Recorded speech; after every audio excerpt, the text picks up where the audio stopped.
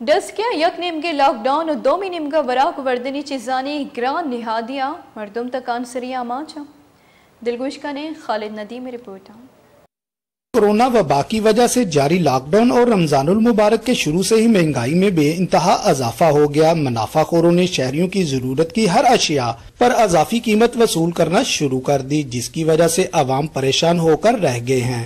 دالوں سمیت مختلف اشیاء خرد و نوش، سبزی، گوشت کی قیمتوں میں غیر معمولی اضافہ دیکھنے میں آ رہا ہے۔ مختلف اقسام کے پھلوں کی قیمتوں میں بھی 20 روپے سے 40 روپے تک کا اضافہ کر دیا گیا اور رمضان المبارک کے دوران استعمال ہونے والی اشیاء، چینی، بیسن، کھجور، مشروبات، تیل اور مسالہ جات کی قیمتوں کو تو جیسے پر ہی لگ گئے ہوں۔ انتظامیہ کی طرف سے یہ راگ الاپا جا رہا ہے کہ سبزی اور دوسری ضرورت کی چیزیں کم ریٹ پر فروخت کی جا رہی ہیں، مگر علاقہ کی مارکیٹوں میں صورتحال اس کے برعکس ہے۔ ساڈے ملک دے وچ ایسا نظام ہے جدوں رمضان شریف آندا ہے ادوں مہنگائی دے ہر پاسے چرچے ہو جاندے نے۔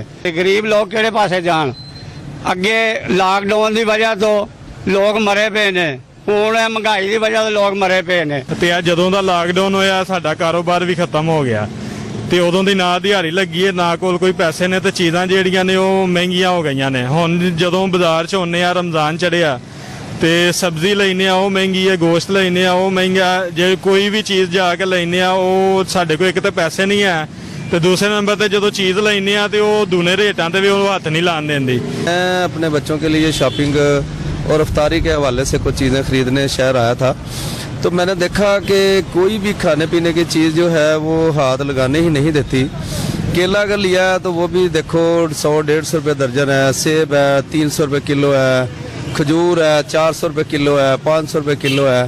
تو غریب آدمی پہلے ہی لاک ڈاؤن کی وجہ سے پسا ہوا ہے، تو اب افطاری کے لیے وہ کیا کرے گا؟ شہریوں کا کہنا ہے کہ حکومت کا دکانداروں پر کسی قسم کا کنٹرول نہیں، جس کی وجہ سے ہر دکاندار اپنی مرضی کی قیمت وصول کر رہا ہے۔ ضرورت اس امر کی ہے کہ انتظامیہ مؤثر اقدامات اٹھائے اور دکانداروں کو مقررہ قیمتوں پر اشیاء فروخت کرنے کا پابند بنائے، تاکہ روزے دار بھی اپنے اور اپنے اہل خانہ کے لیے ضروریات کی اشیاء مناسب ریٹ پر خرید سکے۔ میاں خالد ندیم، ویش نیوز، ڈسکا۔